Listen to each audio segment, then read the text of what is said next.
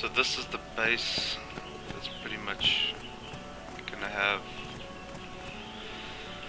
everything we want in intoxicated vanilla.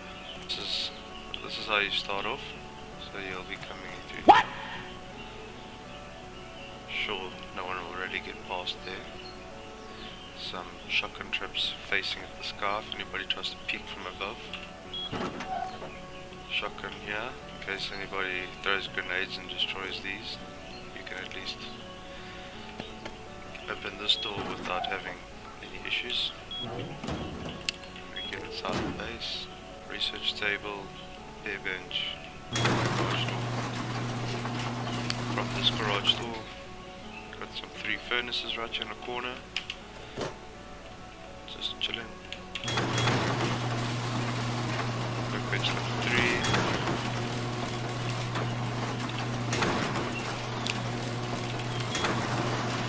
And then it goes down or it goes up. So I'll work our way to the top first.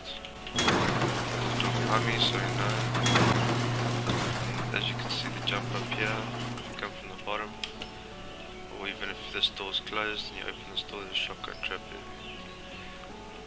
2 turrets over here. These for the exit. So there's an exit passage over here, which leads to the other side of the building with 2 shotgun traps. This doorway over here leads through the bottom over there. You can see there's a stairway and some windows.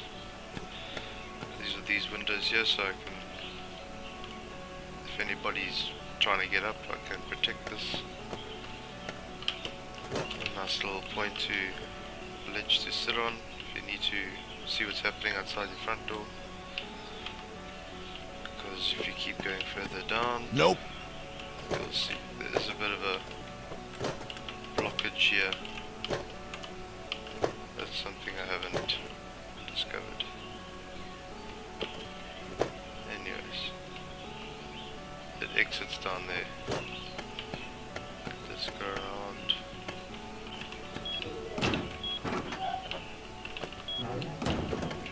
So as you can see, garage doors. Towards the turrets, we'll have some sort of power generator or turbine, solar panels, whatever it is, battery. It's a workbench again, level 3.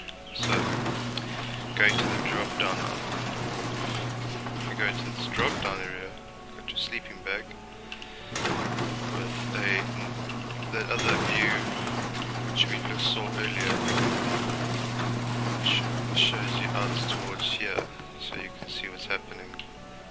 So in the drop down, if you drop down here, you have your TC with 4,300 metal frags and 60 hard qual, and a total of 4 days and 21 hours. So you can basically call it 5 days of upkeep on intoxicated.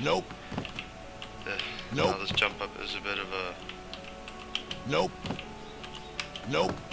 bit of annoyance at the moment.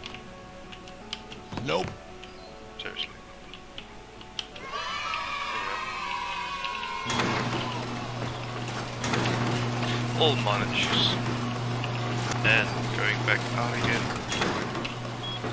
I'll just go show you that door at the bottom. So as you can see, this is the door at the bottom which you'll come to. It's got an airlock, no shotgun traps because it's too high to really do anything, so it's pointless actually. So we'll leave that out. So yeah, and then you come through here, and this is that little walkway. Needs a bit of tweaking, as you can tell. I can't really fit through.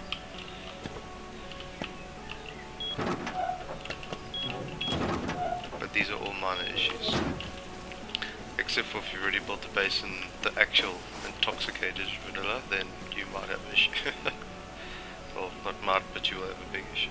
So there's a lot of confusion to this base, but I mean, at the end of the day, it's livable. It's doable. Okay. Is it something I really want to do? Not really. Is it something I should do? I don't know. The question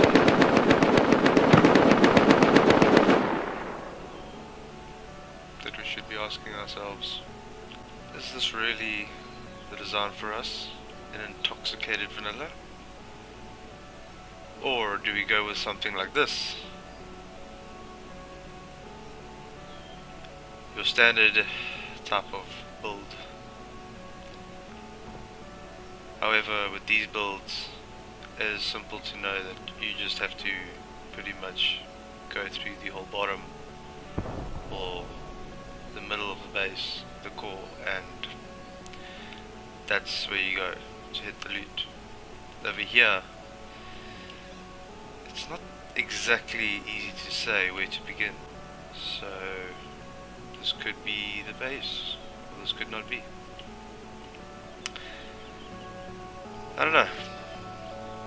Maybe I should start off in intoxicated now and see where this goes.